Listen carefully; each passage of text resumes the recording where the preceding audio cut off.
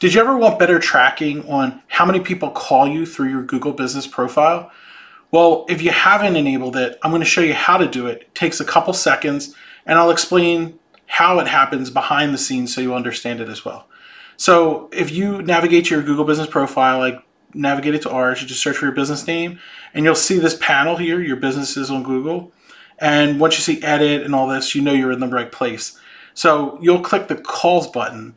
And when you click the calls button, this will allow you to enable the capability for call history. So what Google does is when you turn this feature on, it allows you to capture people that are calling your business while the feature is on.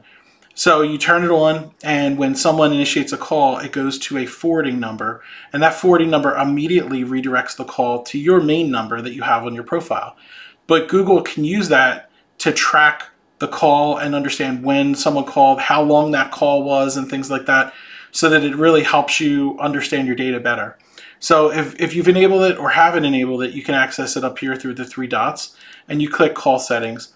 And this is where you can toggle on and off the feature. If you want the feature on, turn it on. If you need to turn it off temporarily because there's an issue or something like that, you can easily turn it off. But it's a really great feature, and it can give you some really good data, and you can find more data around the call history and call metrics under the performance tab later after you've enabled the feature for a little while.